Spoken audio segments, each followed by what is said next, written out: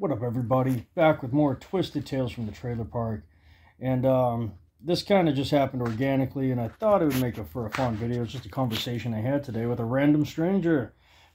The magic of the internet. Not too close? Is that too close? Am I making you uncomfortable? Oh, I try to. Let's see.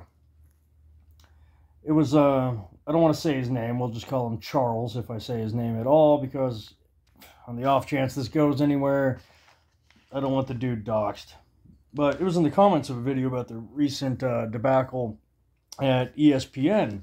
For those of you who don't know, a little while ago, a bunch of feminists said, awful lot of male hosts, not a lot of female hosts, and ESPN said, oh no, woke mob, okay. And they laid off a bunch of dudes who earned their spot and had experience, and hired a bunch of women who didn't have as much experience.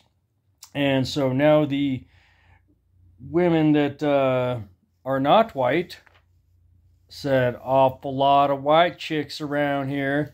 And so now it looks like the white chicks could lose their job. And to fill in with more people of the right skin color. And as usual, the lack of self-awareness common with the woke left mob is in full effect. As usual, I love it. I mean, the same women that laughed at guys who were like, you're firing me because of the body I was born in, despite my qualifications, to hire less qualified people because of the body they were born in. And they were told, haha, sucks to be you, man, baby. Future's female. And those same women are now going, hey, wait a minute, you're firing me for no other reason than the body I was born in. And hiring people for no other reason to take my spot than the body they were born in. Man, go figure. And so I think it's kind of funny. What would be really funny is if the original male hosts come back in drag and say, we identify as female, you know, awful lot of cis people around here. And then they have to release all women, cis women of all the colors, to be properly diverse. And, yeah, that'll be great. And then it'll just be full circle again, and that'll be awesome. Why not? Men are taking over women's sports. Why can't men take over what is now female sports casting? And so I commented, hit the nail on the head about whether or not this kind of thing helps any race tensions. Someone may not be racist, homo-fearful, trans-fearful, sexist, but if you stick a finger in their face and tell somebody they're no good long enough, they're going to be a lot closer to all those things they were before they met you. To all my leftist friends who think screaming at people is the way to go. I mean, I don't know how many of you have leftist friends. Most of them have been blocking me. They used to love me because I was the guy who got all the undecideds to go for Bernie. But I haven't moved. I'm still the same guy. They're over here, which makes me a Shiite Republican now, according to them.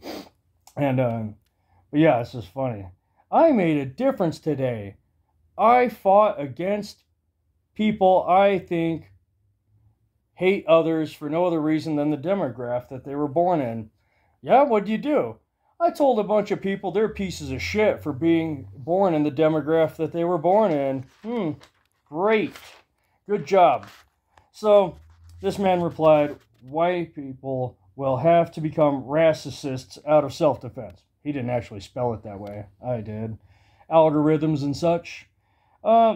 I can see where he's coming from and why he would say that, with every white character in movies and television being replaced with someone of a not troublesome skin tone, and now losing their jobs for being white. Literally, a company like ESPN is firing people for being white.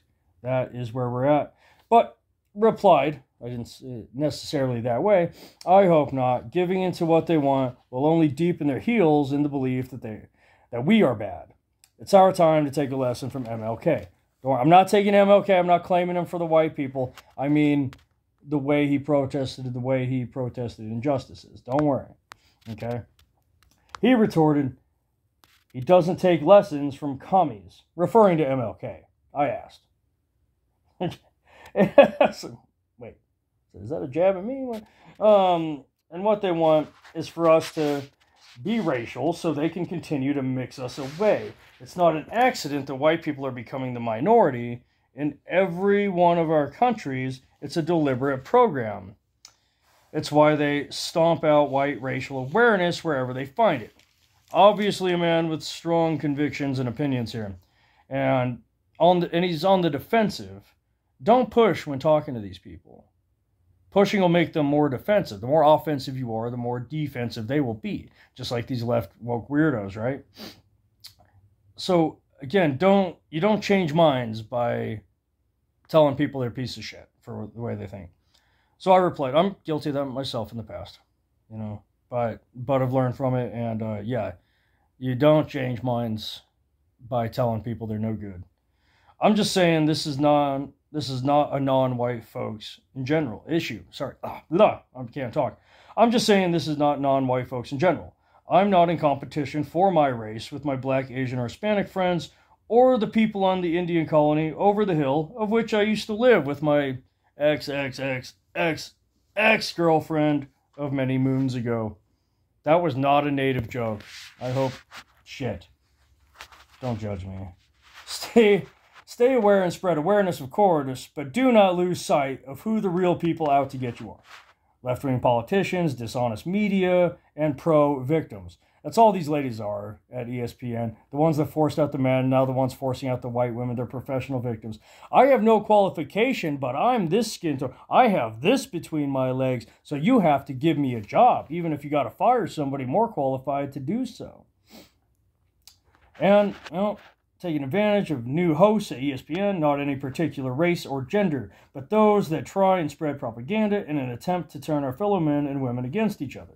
He replies, it's not their fault. They're being used. To be honest, the blame lies with us for letting it happen. And 50 years from now, your black and Indian friends will have a homeland full of hundreds of millions of people that look like them. Apparently he is not up to speed on Native American history there, but okay. It continues. We won't have that. Let me ask you this. If it's this open season on white people while we're the majority, how bad is it going to be when we're actually the minority? That's a legit question.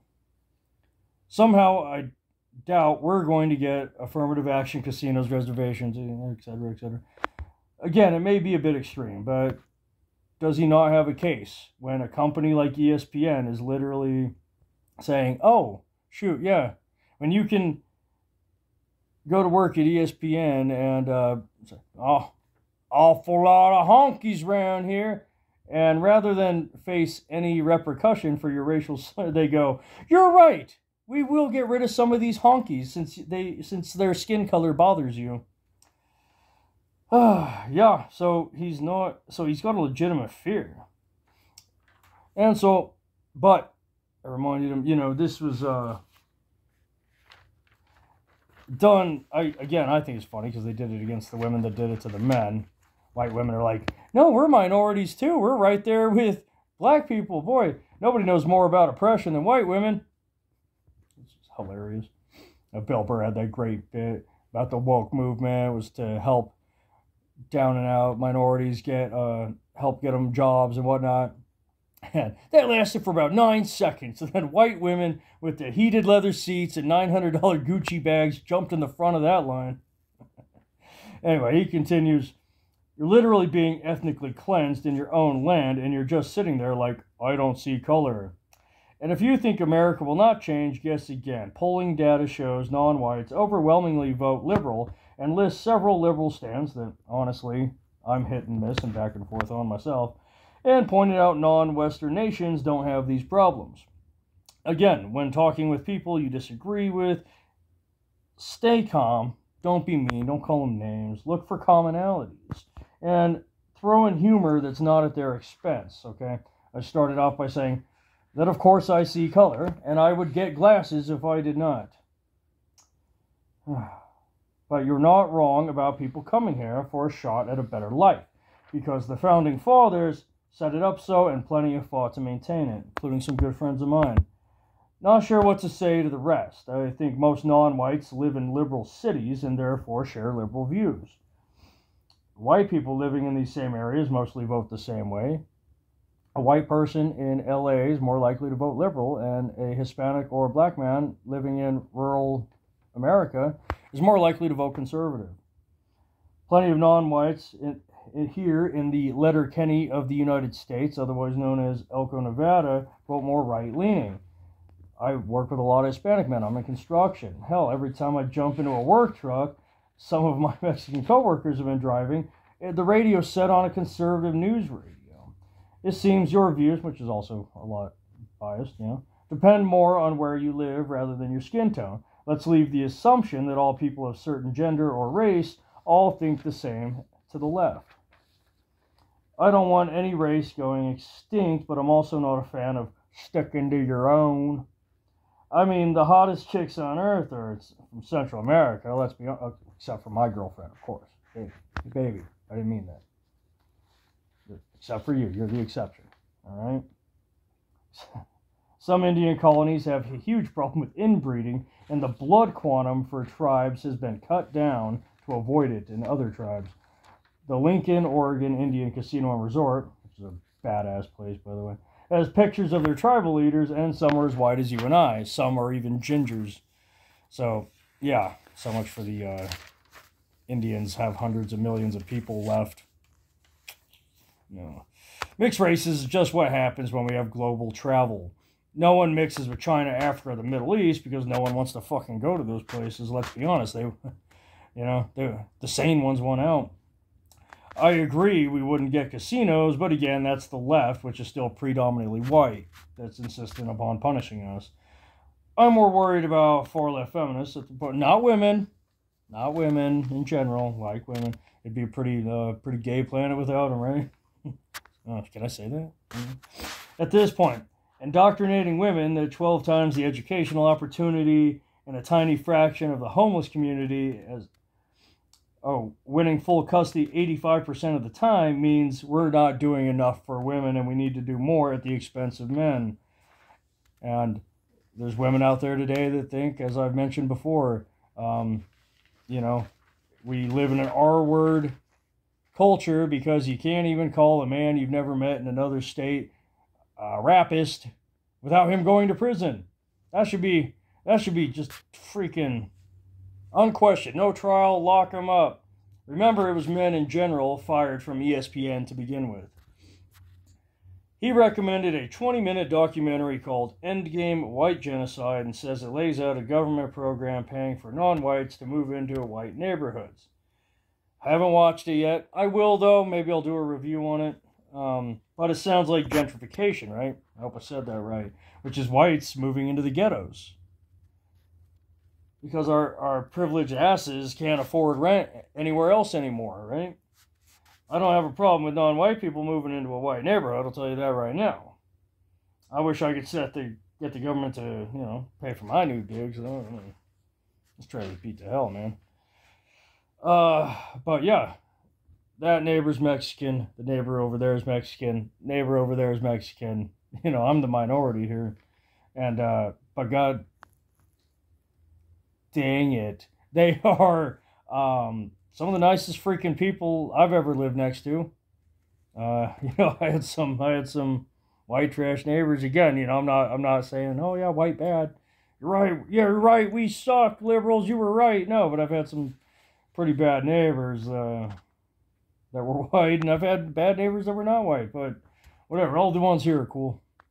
And you know what I've noticed about them, just anecdotally, like, they actually stick with their partners. Once kids and you say I do, they stick with them. A lot of white people I know can't say the same, right? Oh, now I'm profiling. The left's like, see, I told you, you suck. You and your white skin and your penis and your proclivity for women instead of your own sex. Piece of crap. Okay. Anyway, this all just this guy, I didn't get the sense I was talking to a real bad dude. Just someone who he's got a legitimate complaint. I mean, he's looking at a world where white people are told they suck every day. All our heroes are being replaced, reimagined, as the quarter would say, reimagined. We just yeah, you know, you get laid off from ESPN for being white. You go, oh man, well, I got a geology degree. Maybe I'll apply at the mines. And you see they have a men need not apply sign because they got too many dudes already. Like, well, maybe I can teach. And then you go, and they're like, well, we got 70% female professors, but we're not looking to balance out. We're going to keep it this female dominant. So he's got a point, you know. And if you've ever seen the film Higher Learning, there's a naive kid who goes there and he's innocent enough, and some black people start beating his ass and bullying him and stuff. Again, not all black people, just a handful of them, but that's enough that he meets a white guy who's being nice to him, who turns out to be a white supremacist. Next thing you know, he's a white supremacist. He's like, oh, these guys are great. This is better than getting my ass beat all the time. And he never would have joined him again if he wasn't told he was a piece of shit and beat up for no other reason than the color of his skin. And that turned him against other people for the color of their skin. And that's what we have here. So while I understood this man's concerns, you can't beat hate with hate. You don't have to hug him, put a flower in your hair, any of that, but there's better ways to navigating around these than just countering ignorance with ignorance. People that do hate men and do hate white people, I'm just, you know, they're ignorant, and, you know, try not to be ignorant yourself. You got to show them a better path, and you don't do it just, you know, I know they got their finger in your face, and you're mad as hell. Oh, you're a piece of crap. Look, you got a penis and white skin, and it's real tempting to just go, well, you don't have white skin in the vagina, so blah blah blah, and just return that same kind of stupid thinking. But nothing gets done that way, folks. You know, you got to be better than that. So, but I'm just happy at ESPN, the professional feminist victims are being treated exactly how they treated people, and are being forced out for their body the same way they forced out other people for their body. It is hilarious, I think. And I'm going to have a drink to it right now. But catch y'all later. If you want, hit that like button. Come on. If you've watched this far and you agree, you got something to say, put it down there. We'll have a discussion. We can have another discussion, and I'll share it and hide your name. All right. Peace out.